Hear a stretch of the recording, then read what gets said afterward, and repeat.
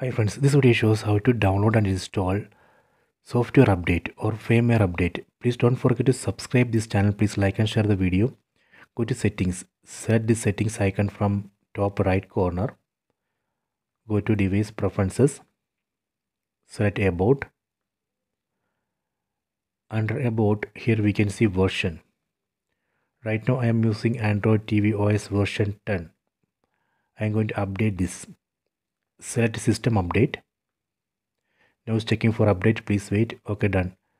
It shows new update available. Version of this new update is Android TV OS version 12.1.1. Size of the update is 762 MB. On right side you can see one download button. Select that button.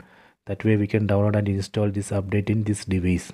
If you are not seeing this update in your TV model, that means company is not yet delivered, company is not yet released this update for your TV model. Hence you have to wait. You have to keep checking this. Once this is available, then you would be able to download and install this update in your device. I hope you have enjoyed this video. Please check it.